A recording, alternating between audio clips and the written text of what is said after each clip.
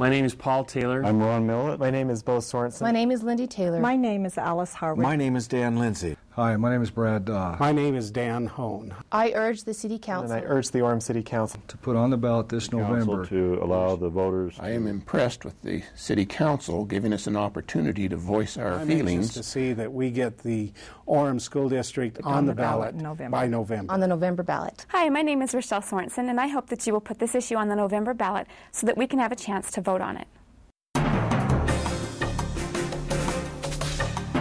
This is an idea whose time has come. Right now we're being proactive. We're able to forge our own destiny and say we want Orem School District to be a school district for Orem citizens, by Orem citizens. An Orem School District could change many things by bringing decisions down to the level of the community. If we create the Orem School District now, we're stepping out. If we do not act now, then we will end up being acted upon. We're saying, you know, let's solve the problem before there is a real problem. I think there's tremendous growth in the Alpine School District. There has been. The last 5 years, it's been over 7,000 students. Let's create a good district now and have our own community and be our own district now before we get to the point where the school growth and the growth in the North County puts us in a reaction mode. And they project the next 4 years to be over 8,000 students. Puts us in a mode where we're just trying to stay ahead of the problem. The recommended size of a school district is 10,000 students. We've almost added a whole new school district in the next few years. When it comes to the average best size of a district, let me throw out a couple statistics.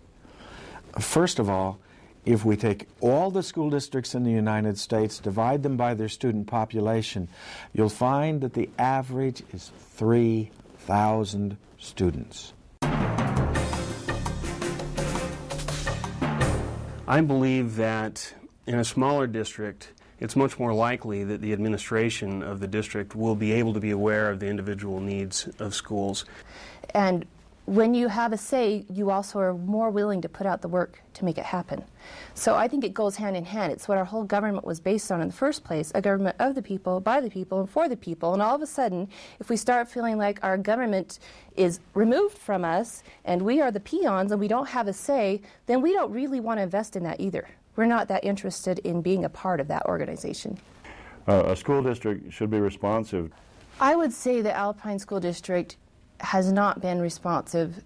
Talked to then Governor Leavitt. Shared with him some concerns I had with committees at school levels. And schools were being financially rewarded for parental involvement. But the reality is that those committees are so loaded, so lopsided. Parents have no power. I would say that it definitely has gotten to the point where there are so many people that they truly cannot respond to the needs of individual parents, at least not in my case. Evidence of the dissatisfaction with the Alpine School District is evidenced by the explosive growth of charter schools in the area. Alpine School District has had more charter schools per student than any other district in the state. I have a master's degree in music. I know a lot about teaching children. I know a lot about how they learn. I know a lot about the order in which they learn. I know a lot about you have to put this before they can really appreciate that. And I tried to express some of those views and just help them see where some of the holes might be in their thinking. Not that the whole thing was bad, but I really didn't feel that anyone could really hear me. And the only person that I got to hear me was one of the teachers, and she was too afraid to change because she was worried that her job might be in jeopardy. And she told me not to let anyone know that she sympathized with my views. And they're getting filled to capacity immediately upon opening. Now there's got to be a reason for that. We actually ended up going to a private school last year to kind of help remediate some of the problems that have been caused, which incidentally helped tremendously. There's got to be a lot of people who are not satisfied with the education they're getting at Alpine. We also have a child that we're trying out in charter school because simply we would like to be part of the decision making. We would like to be part of making the curriculum work for our family. They're voting with their feet to go to charter schools. Smaller school districts have more parental participation than the large ones. The ramifications of a local Orem school board, to me, is responsibility. They would be in the community. They would be more approachable because they are my neighbors. The school board would have more chance to be in touch with the principals. We as parents will be much more likely to be represented on those school boards. They would be more available to me to discuss issues, to share concerns. I feel like that as each school board member is representing a smaller number of people, they are more accountable for the decisions they're making, and therefore they become more responsive. The school board membership will be parents, and we will be able to see more reason to participate in the school board level, have more of a chance to affect policy than we could if we were running for a school board position in such a large district as Alpine. An Orem School District board would be comprised of our friends and neighbors. They would be someone close to us that would know us, and we would feel a lot more comfortable going to them and telling them of what our concerns are with our children. I think that with Alpine School District's headquarters being so far away and with them holding board meetings in schools in Eagle Mountain and Lehigh, Orem parents don't have a say in what goes on in those board meetings because nobody is going to travel 45 minutes to an hour to get to a school board meeting, especially with the busy lives that people have today. And currently, it's very, very difficult to fight your way through the layers to get anyone to hear. To attend school district meetings are both inconvenient and often require some distance to travel to. If we had a local school board, just as I attend the city council meetings when there's an issue that is very important to me, I would attend the school board meeting. The people on the board would be much closer to the schools here in Orem, and therefore they would know the problems and be more involved in solving those problems. I do have grandchildren that are in this school district, and I would be very interested in finding out the views of the people setting policies. I've also voted for members, but I see there's no opposition as far as who to vote for when an election process comes. Maybe there's no interest in it. I believe the fact is that when you see the representative role being so large for any member of the Alpine School District, who would want to take on such a large population to be a member of a school board? That would be not a part-time job, but a full-time job. And the result would be, if it's not full-time, that there wouldn't be the response necessary to the families. If we had a smaller school district, I might even be willing to run for the school board someday. It's much more manageable. They have fewer students that they are over, fewer schools. They can become more involved with the principals, more involved with the students, more involved with parents. It's much less of a full-time job and something that I think more people would be willing to run for. Therefore, as voters, we have a bigger pool to choose from.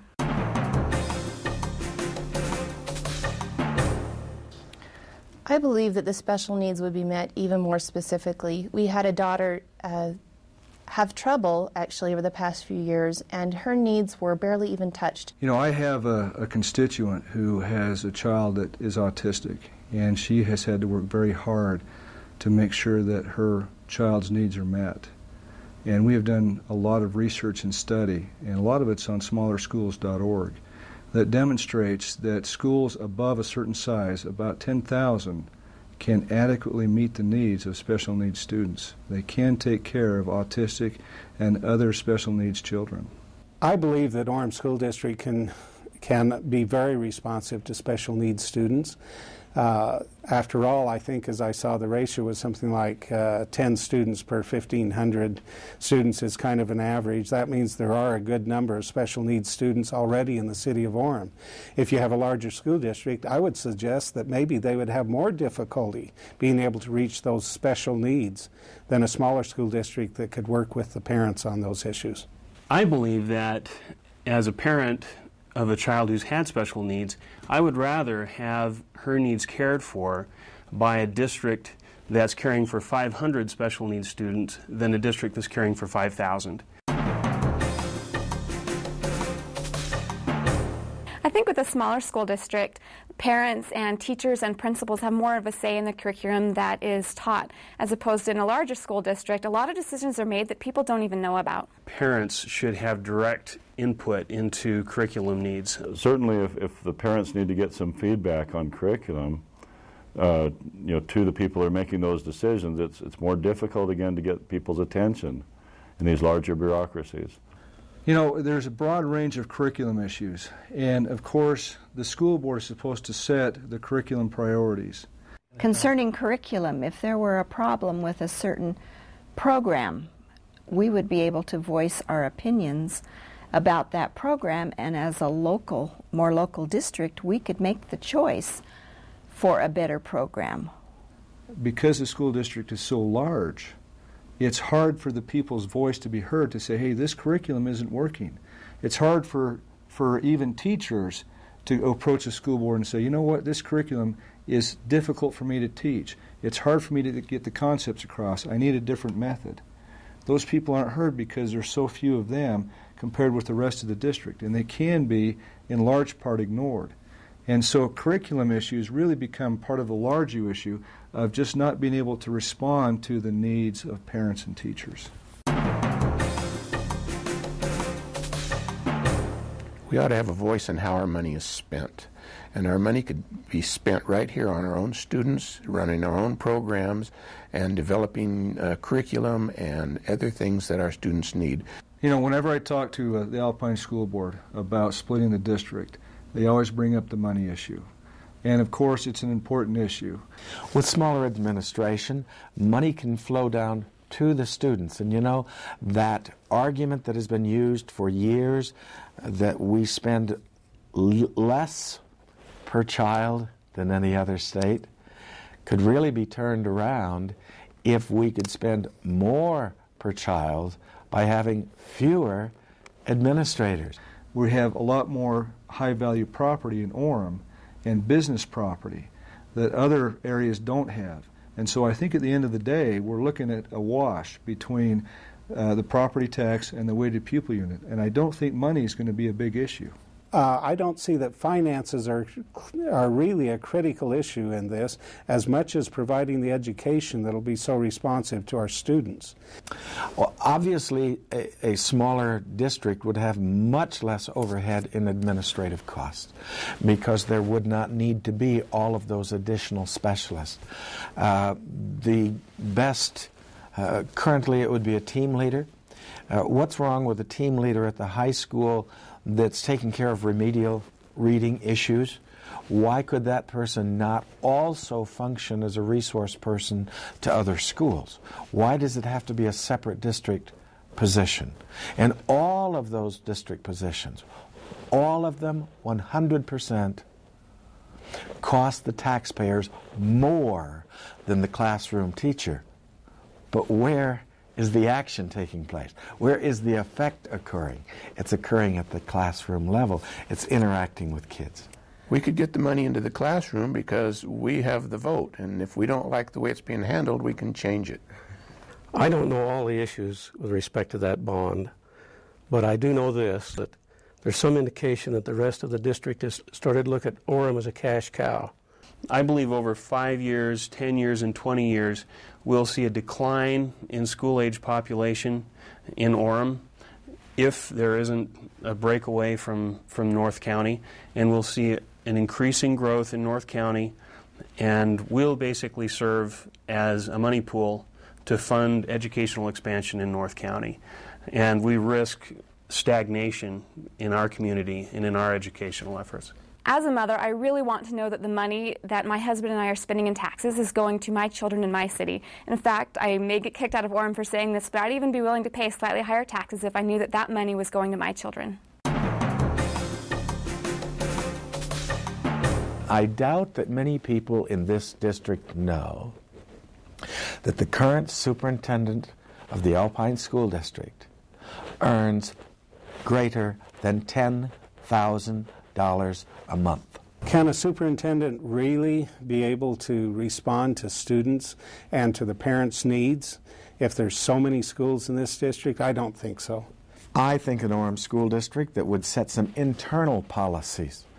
We're going to have parents involved. We're going to have administrators be involved in the classroom.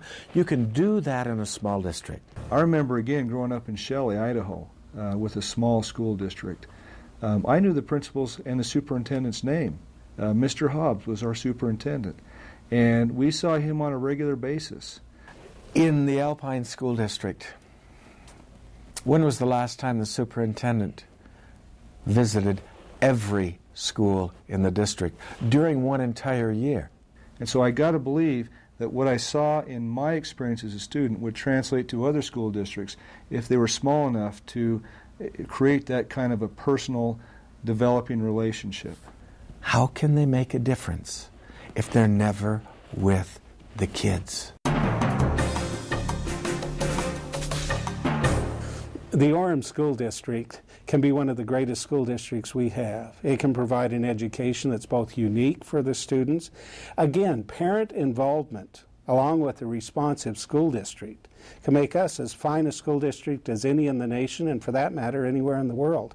An Orem School District that is energetic, that is full of parental involvement, will draw great families to Orem. It will bring the community closer. I believe people would come to Orem, and we would find that people would move into this valley if we had a better school system. There's no question about it. I myself would be one that would want to move to wherever the best school district could be to raise my children. I want to be in a school district that's going to be solid, that my children are going to have a great education, and that will prepare them for their lives ahead. That a strong educational program can provide incentive for new families to move into Orem. We want this to be something that we're proud of, that our children are proud of, and that really it's something that they can look back and they can say, I was in one of the best school districts in the nation. By having a strong, vibrant, and community-responsive school district here in Orem, we can bring new people into Orem who will help revitalize the community. Orem is a family-centered community, and the school district should be the same. Orem is Family City, USA. I love that title. I'm proud of that title. You know, families drive education. Families are what make education great. And so if we're Family City, USA, the Orem Unified School District, by definition, should be the best school district in the state, if not the nation. People should be able to look at the Orem Unified School District and flock here so they can get their kids into our schools. I just really like this idea. I think it's going to benefit our community greatly, benefit the children of this community, the families. Everything's going to benefit. This is an idea whose time has come. We've got an opportunity to create something that's going to take a generation of people and elevate them to levels that we can't even comprehend. And it's going to happen.